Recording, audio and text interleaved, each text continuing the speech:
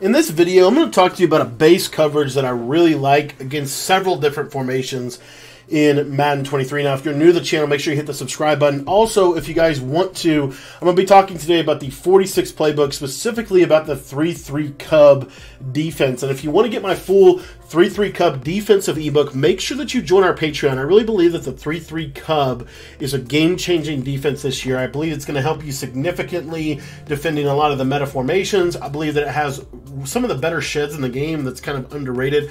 I also believe that the pressure from 3-3 Cub significantly affects the current meta in the fact that it's able to basically dumb out the running back, and we teach you how to do that in the ebook.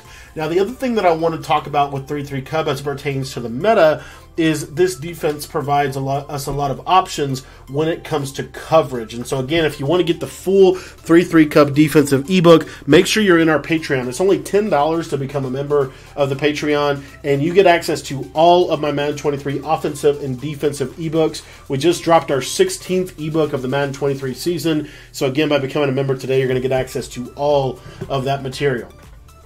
Okay, so like I said, I wanted to talk just briefly with you guys today about a coverage defense that I really like right now out of the nickel 3-3 Cub. And let me just set a couple key audibles here. We're going to go ahead and work. We're in the Pats offense just so we can show a couple different types of concepts that you're probably going to see. And here's your coaching adjustments that I would recommend for this.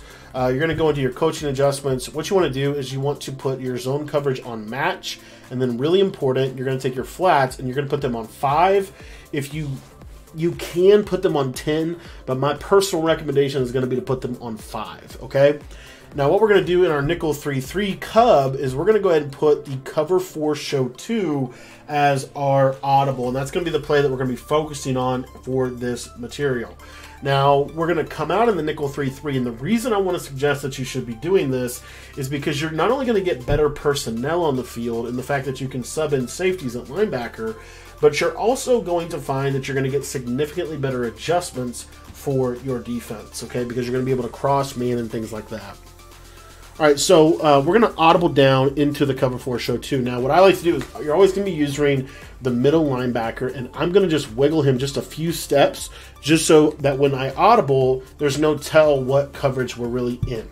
So as you can see here, we're going to go ahead and audible into cover 4 show 2. We're going to press, and then really simple, we're going to shade our coverage underneath, and we're going to take this linebacker on the right side of the screen, and you can kind of, again, however you want to adapt this, there's a couple key adjustments that I like to make. The first one is we're just going to put him in a vertical hook and crash our D-line out. And what you're going to see here is we're going to get pretty decent sheds, and you're going to force them to basically have to take what the defense gives you, which in this example is they're going to have to throw a corner route either to the right or to the left side really to take advantage of this defense. So again, you see how simple the setup of this is. And I want to be opposite of the running back every single time. Now, when we're defending gun bunch, one of the things that I want to encourage you to do out of this defense is to have some liberty in terms of your cross-manning of your players, okay? So what we can do is we can take these two safeties, and if there's not a receiver that's going to attack the seams on that side, we're actually just going to cross-man the slot receiver in the bunch, because the slot receiver in the bunch is one of the most effective receivers for this formation. So what this is going to do is, let's say they run a flooding combination, you're going to see here that I'm not going to concern myself with that corner route, and a lot of times you see that the defense is able to hang pretty well with this corner route. I'll take a look, show you in the replay here, but if you take a look here, you see how that cross man really does a decent job, and then of course the quarters are going to help significantly as well. What we want to do with this defense is this is a really, really good defense, especially if your opponent is into aggressive catching. Now, another setup that I like to do is we're going to go ahead and hard flat our linebackers, and then we're going to take that slot and we're going to man him up on the slot receiver. This is just going to help us in the fact that we're going to get, and then we can hook curl this backside guy. So you see how we're kind of getting several different adjustments that you can create out of this. And you'll see here, so we got that guy manned up, so we don't have to really worry about him, and we're going to trust our man coverage. Man coverage this year is really good. But also, I think cover 4 is one of the more underrated coverages in this game.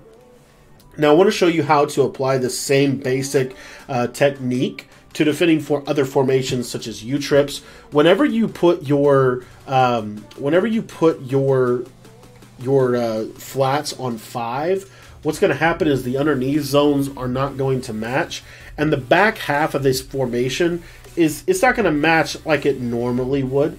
For example, you'll see here, like if it was going to match like it normally would, then this, like if I ran a slot crosser, let's just say I did something like, let me see if I can go to curl flats. So something like this play right here, they would normally match RB or R1.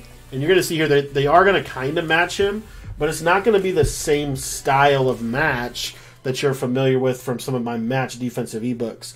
Now, if you want to check out all my match stuff, again, that's all available on the Patreon as well. But what I want to show you is this. What I like to do against U-trips is simply man the tight end up, and we're going to shade. You can shade underneath first or whatever, but we're going to man this tight end up because the tight end is really, really important in this offense. Now, another thing that I think is really, really important when you're defending U-trips is if they want to motion, you need to have this guy in the inside quarter. So what we can do against a formation like this is if they're like this, then we're going to go ahead and do a defense that looks like this. However, I want you to pay attention here real quick. If they motion, let's say they motion Brown across the formation. Okay, they're going to motion him across. Now we're going to put that inside quarter back on the field. And then from there, we can now take this right side guy, for example, and put him in the yellow zone. So now we still have the same basic concept, and we're just looking to lurk wherever we need to help the defense out with. So you see how good of a coverage defense this really is. And the sheds from 3-3 Cub, I think, are really pretty decent.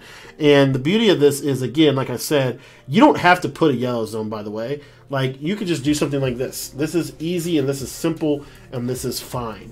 And what you'll also notice is if I go ahead and man align, we'll show you here that they will actually follow this guy. So then in that example, you might want to do something like, as they're motion over, maybe do something like this. And so now you see here that we give them a defensive look like this. We're going to help on the tight end. And you see how we're going to force them to, we're going to play kind of a bend but don't break style of defense. This paired with what I call timely man pressures that are super, super effective at, glitching out the running back, make this 3-3 Cub formation a very powerful defense this year's game. Guys, I would really encourage you to check out our Patreon where we give you formation-specific adjustments, significant help in terms of helping the pressure become way more hard to pick up, as well as different coverage adjustments that are really powerful, and a complete tutorial on how to use different base coverages such as match coverage, zone coverage, man coverage, and some of the basic rules that you can have for any defense. So if you want to check out my full nickel 3-3 Cub defense, you're going to be able to stop the run, you're going to be able to stop the pass, you're going to be able to get pressure, you're going to be able to play coverage, you're going to be able to play match, you're going to have some of the best adjustments that you can have in a formation. So there's a lot of value in our 3-3 Cub defensive ebook. And again, that's not the only thing you get by becoming a Patreon member. You get access to all of our other stuff as well. So thanks for watching the video, and hope you enjoyed it. And if you want to check out our Patreon, where you'll get access to all of our ebooks and all the updates, the link to sign up for that is in the description. And again, it's only $10 to sign up. So thanks for watching the video, and we hope to see you over at the Patreon page.